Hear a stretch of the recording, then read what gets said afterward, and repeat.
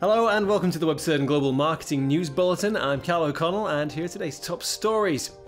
Sogou is chasing Baidu in the Chinese search market. WeChat continues to expand its user base at a substantial rate, and Google has launched a webmaster tool in India.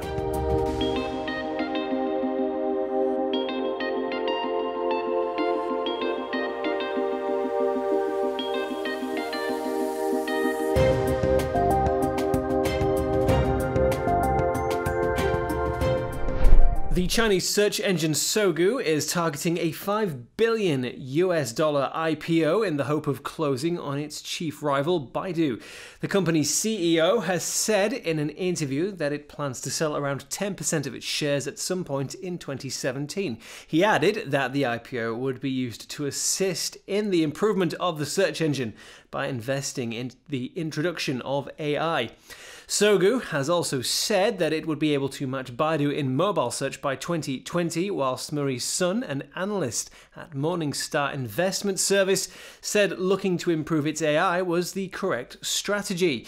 China's smaller search engines like Sogou have seen a recent rise in success following a tough year that Baidu had in 2016, which damaged its reputation. Recently, Sogou's parent company Sohu saw a 4.9% rise in shares, its biggest gain since March last year. According to its end-of-year report for 2016, WeChat is seeing a huge expansion of its user numbers. The continuing expansion of the messaging app means that it has around 768 million daily users as of September 2016, up more than a third on the preceding 12 months. These figures mean that WeChat continues to be the most popular messaging service in China. The report also looks at the key demographics of the app, finding that just under 2/3 of those daily users were born between 1980 and 1999. It also found that those same users were responsible for 80% of all messages sent. Meanwhile, video calls saw a substantial increase of 180% on 2015, reaching the milestone of 100 million calls each day. Google has launched an app in India to help small businesses create their own websites. The My Business tool will be released later in 2017 in India before being expanded to other markets around the world.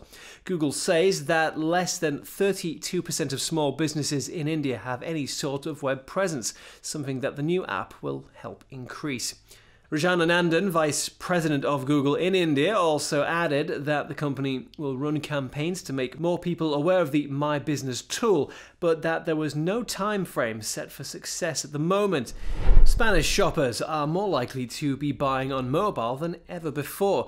A study performed by Observatorio Satellum found that around 50% of all internet users in the country have now bought a product or service through their mobile device, up 15% from 2015. The largest increase in mobile purchases could be found in the consumer electronics industry, which saw a rise from 15% to 21% over just the last 12 months.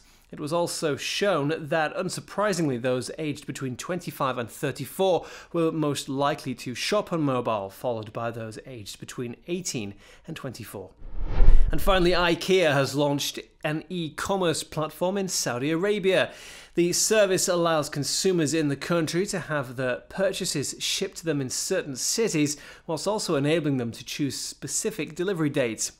Faisal again from IKEA Saudi Arabia said in a statement that the company is committed to creating a better everyday life for many people, adding that it's part of boundless technological progress that they have witnessed in e-commerce.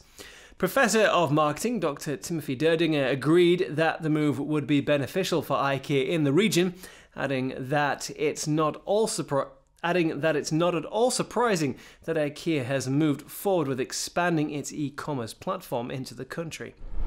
And that's all from me today. Thank you for joining us, and be sure to check out our Catch-Up TV service to access our full database of in-depth interviews with global digital marketing professionals, news, how-to videos, and more. See you next time.